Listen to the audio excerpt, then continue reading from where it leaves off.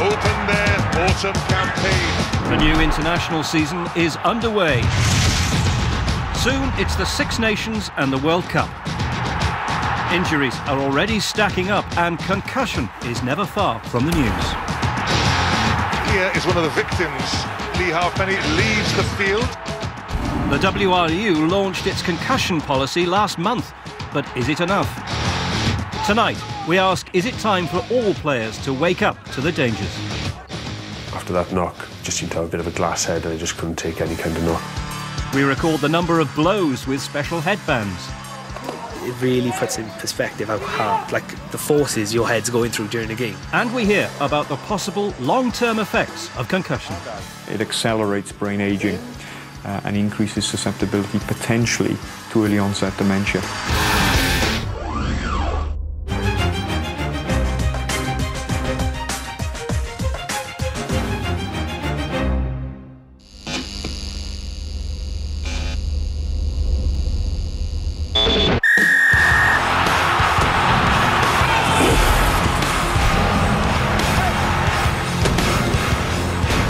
Rugby is a game played by thousands and enjoyed by millions, from the international game to the grassroots.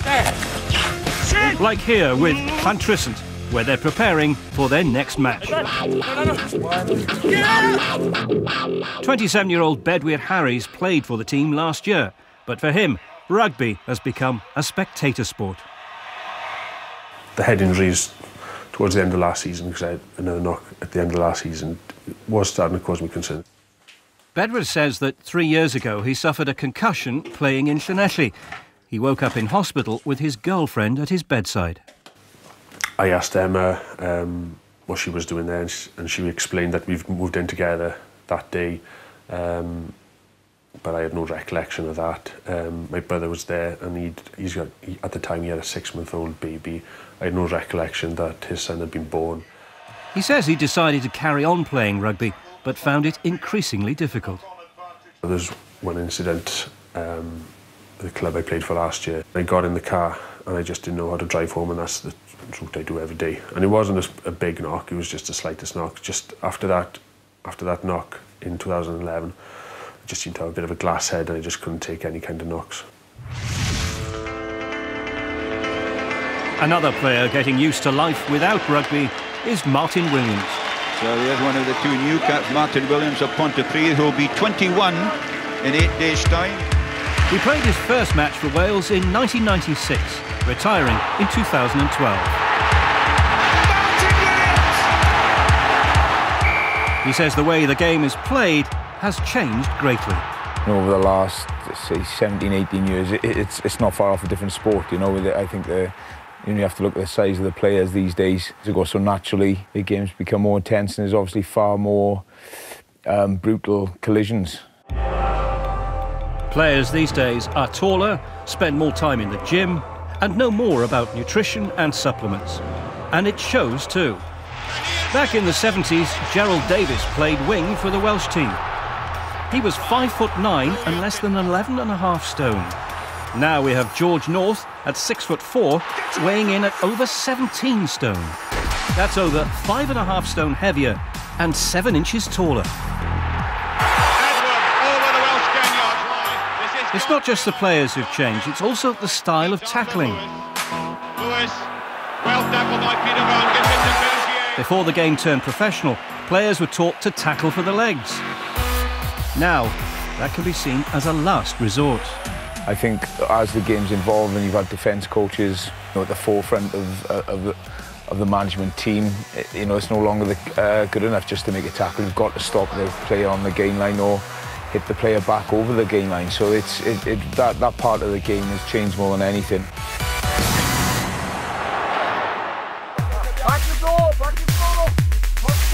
Those changes at the top of the game seem to be mirrored everywhere, at the grassroots and youth level too.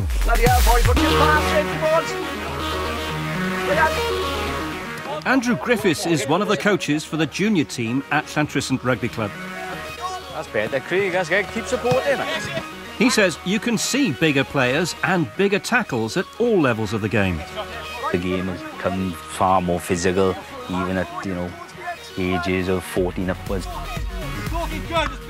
Years ago in youth rugby, it was a case that, you know, it was basically like young boys playing really, whereas now, you know, they physically, at the age of 17, 18, they are physically built as men because obviously they're on the weights more. Andrew's two sons, Ethan and Cregan, both play for Llantrisant. 18-year-old Ethan for the youth side, 15-year-old Cregan for the juniors. Our grandfather used to play rugby, our uncle used to play rugby, and so did our father. So it's you should see our father doing one of the Wales games when a ref makes a bad decision. When you're playing in the game, it's like because your adrenaline's going, and that's one of the main things. Because your adrenaline's just pumping, you get hit and you don't feel it. And that's not me trying to sound hard or nothing like that. It's just you don't. You can ask anybody when they play. A lot of the time, you think I haven't played well unless I've got some sort of not a bruise, but if you're aching in the morning, you know you've given 110%. We wanted to find out just how many knocks to the head Ethan and Cregan get during their games. Over the next few matches, they'll be wearing special headbands with sensors monitoring impact. The results won't be scientific, but they will give an indication. The boys told us they do get symptoms of concussion, but they don't give it much thought. Sometimes you feel a bit of a pressure on your skull. Like you don't know what, that's what I found as a hooker. You don't know what the props are going through, but you tend to get up off the scrum and you can sometimes see, you see them a bit dazed and you can see stars sometimes. And that tends to happen a couple of, well, about 2 or 3 times it might have happened last season, but it's not really, it's not a thing you bring up. It's, it happens, you carry on going sort of thing. Every weekend, many young players like Ethan and Cregan take to their local rugby pitch without injury. So what exactly is a concussion? Dr. Willie Stewart is a neuropathologist at Glasgow's Southern General Hospital. That injury is a result of the brain, which is like a soft jelly consistency in the head, rotating, spinning at the point of impact. So as you collide with your opponent, your skull stops, but your brain continues to move and rotates.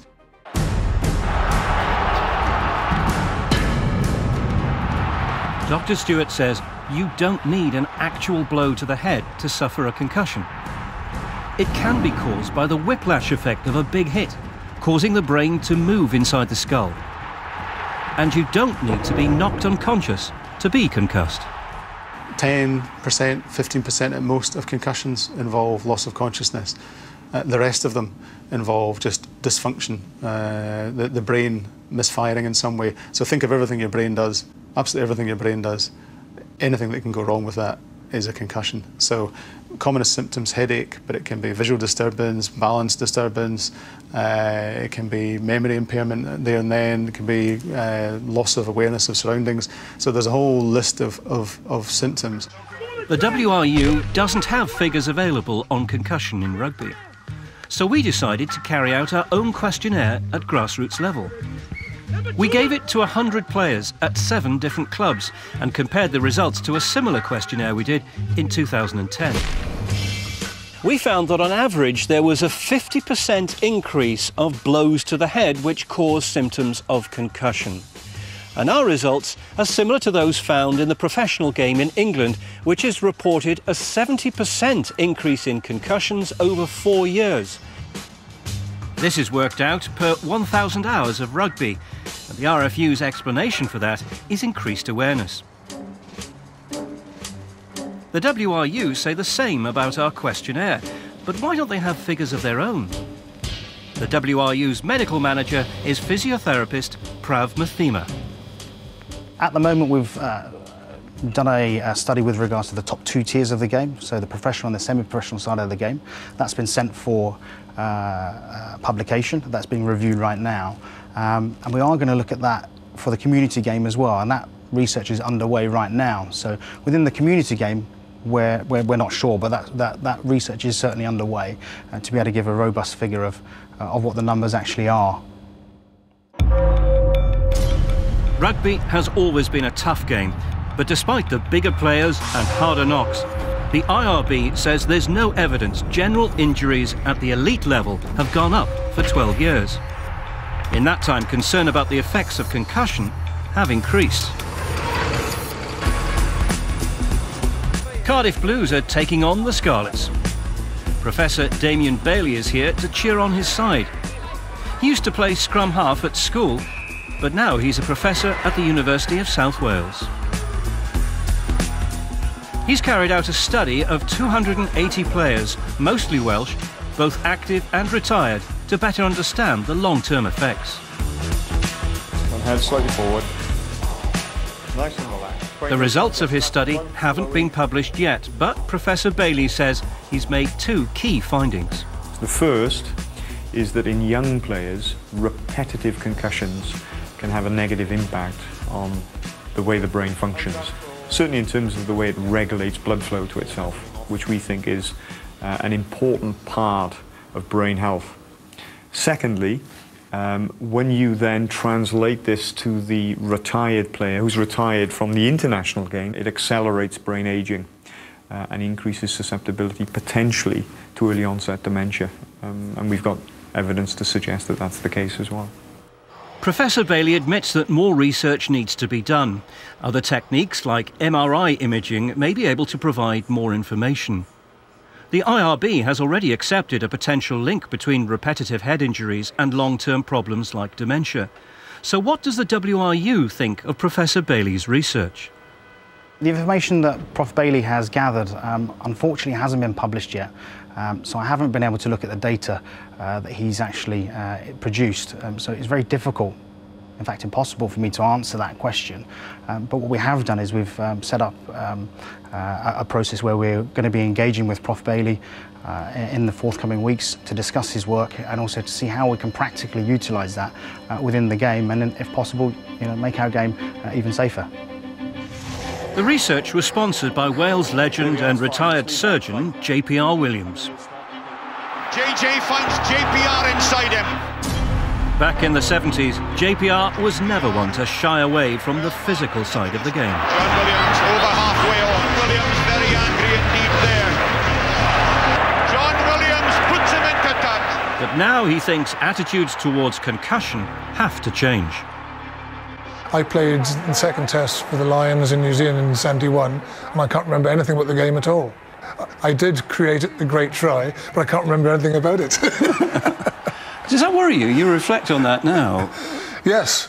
Yeah, it actually worried me at the time, but we've got to get rid of this this macho image of not going off the field.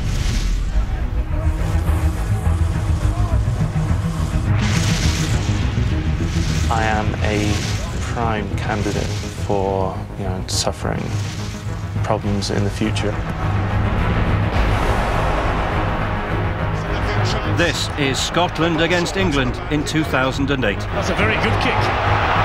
Also, if he'd really gone for it. Oh, also feet first. Oh, that hurts. The player down is Rory Lamont. After the impact, I was knocked straight into a seizure. And I was unconscious for a few minutes. Over his career, he says he was concussed in most games, but he didn't always report it. It might have been the odd game where I didn't get it, but most of the time that would be a regular occurrence. There's certainly moments where I really question, is this because of the number of, well, the amount of brain trauma I've had. There's times where I've been sat with really close mates who I've known for years, and it's taken me a few seconds to think of their name. And I've heard other people mention that happens to them as well, but I don't know. So when that happens, I don't think that's normal. Okay. Professor Bailey says more research needs to be done to fully understand the effects of concussion. He also says the health benefits of rugby shouldn't be overlooked either. We've shown that if you engage in physical activity 3 times a week across the adult lifespan, by the time you get to 60 years of age, the brain is functioning as if it were 10 or 15 years younger. The point that we're making really is that there are risks associated with this game, and we're slowly starting to understand the longer term risks. Coach, set. Back at Llantrisant Rugby Club, 15-year-old Cregan is playing against Llantwit Major, and it's not going very well. The team's behind, and Andrew says his side isn't playing up to its usual standards. You know, it's how they wake up in the morning. Sometimes they're up for a game, sometimes they're not. While Dad's worrying about the game, Mum Tracy says her mind is on the boys. It's worrying, but when you're watching, your adrenaline kicks in and you're actually there with them on the game whilst they're playing. So you kind of take a back seat and you don't actually look at them as your son on the pitch. You just want them to do the best that they can at the time. Cregan, along with his brother Ethan, has been wearing a headband inside his scrum cap, which records knocks to the head. I'd be surprised if the data would show heavy collisions, because like some games have been quite open games, not so many collisions with the forwards. A consolation try isn't enough for Llantrisant. The game ends in defeat. So a disappointing afternoon for Cregan. As for the information from the headband, he'll soon find out how many knocks he's had to his head. 3, 2, 1, squat. While Professor Bailey's work has focused on adults, he wants more research into the effects on children. In the meantime, he thinks we need to be cautious. What we do know is that in adults, and certainly in players that have retired from the international game, that the way the brain functions and the way blood flow is regulated to the brain is markedly impaired, and the brain ages at a much faster rate. So the concern with the children could be that when they are engaging in a contact sport like rugby, and if they are taking hits to the head, they may well be setting themselves up for a lifelong brain injury, and we're particularly concerned about that. We spoke to the International Rugby Board about the risks of concussion in children's rugby. The Chief Medical Officer, Dr. Martin Raftery, was in Australia when I spoke to him through a video call. Are young players more at risk from concussion? Yes, young players are more susceptible to a concussion. They take longer to recover from a concussion. They have more significant memory and also mental processing problem. And they're also more susceptible to a rare and dangerous sudden death from a head injury. So that's why we recommend strongly that, you know, if they have any doubt at all, recognise and remove and sit them out if you've got any doubt at all. Use your head and get off the field. Protect yourself and protect your teammates. The IRB says its message of recognise and remove applies to all players. We can all help protect rugby players at every level of the game. And while rugby has brought out guidelines on concussion, not all sports have gone that far. Use your head. Recognise and remove. The WRU launched its guidelines 2 months ago, emphasising the need for players, young or old, to be taken off the pitch and referred to a medical practitioner whenever there's any suspicion of concussion. Dr. Willie Stewart knows all about concussion protocols. He helped the IRB write theirs. He says the Welsh Rugby Union needs to do more. There's a document there for management concussion at youth level. Where's the education programme to back that up? Where's the online resource to back that up? Where's the repeated, insults on the people playing the game, people watching the game, to keep reinforcing the message of the importance of this brain injury? With regards to sending the information out, we're actually engaging with Welsh Government with regards to ensuring that schools and public health practitioners can use the material properly and can implement it properly, and that process is ongoing right now. Concussion is not exclusive just to rugby. It actually happens in all sports where there are contact events. It also happens in everyday life, so this is something that we need to be aware of. We asked players how many times they'd reported having symptoms of concussion. The answer was only 1 in 9 cases. When we carried out this questionnaire 4 years ago, it was 1 in 5. I mean, that's startling figures, but it doesn't surprise me. We know that for every concussion which is recognised during the free flow of the game, there's another 4 or 5 that you can detect after the game. The best way to identify a concussion is for the person who's symptomatic, who's aware that they may have a problem, to say, I think I may have a concussion. Keeping quiet about concussion might just be part of the wider culture in the game. Martin Williams had more than his fair share of bumps and scrapes during his career. He says you need a certain mentality to be a rugby player. The minute you start thinking about how dangerous the sport is and how physical it is, I think that's the time to stop, because, you know, only now I've retired, I've looked back and I think to myself, you know, what we were doing for 15, 16 years, there was far more easier ways to make a living, but you've got to be of a certain mindset to do it, and especially to reach the very top. This mindset might explain why our questionnaire suggests that symptoms of concussion were only reported 1 in 9 times. The WRU says everyone needs to help spot the signs. We need to take the responsibility out of players' hands as well, because on numerous occasions they won't report concussion. So stakeholders such as referees, as I mentioned before, coaches, pitchside practitioners, first aiders, etc., need to be given that responsibility as well, to be able to notice players that have concussion and actually to remove them. Earlier this year, the IRB strengthened its protocol for pitchside testing in the professional game. So if identifying signs of concussion is so important, some feel there should be independent medics at every game. I think that would be wonderful, but not terribly practical. You think you're talking about it, every sport, every game of rugby around the world, at every level of the game, you're suggesting we have a doctor available. So you acknowledge then that there are players who are likely to be playing who are concussed who shouldn't be on the field? No, I didn't say that. Shouldn't that be the requirement? The goal of having a doctor at every match, from under sixes all the way through to international level, is just not going to happen. Andrew and Cregan are looking back over the data from Cregan's headband. They're not entirely scientific. It shows he had 10 blows to the head over 4 matches, one of them measuring 69 G. That's similar to what you might expect in a car crash. You look at it and think it's a bit of a worry, you know, considering you wouldn't notice it in a game. I wouldn't see any difference in the last few weeks in how I've played, that I've played before, so it's surprising how just in normal games you get such big hits. Ethan's data told a similar story. In 3 matches, the headbands recorded 7 blows to the head, the biggest at 83 G.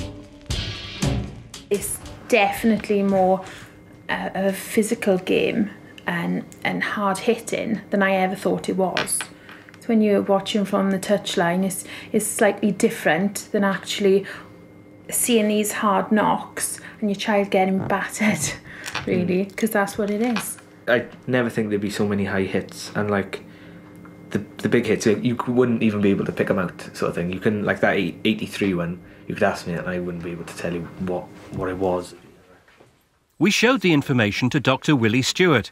He said it wasn't totally surprising. There's some work done in New Zealand where they've looked at similar kind of inquiry, and I was startled when I saw the numbers.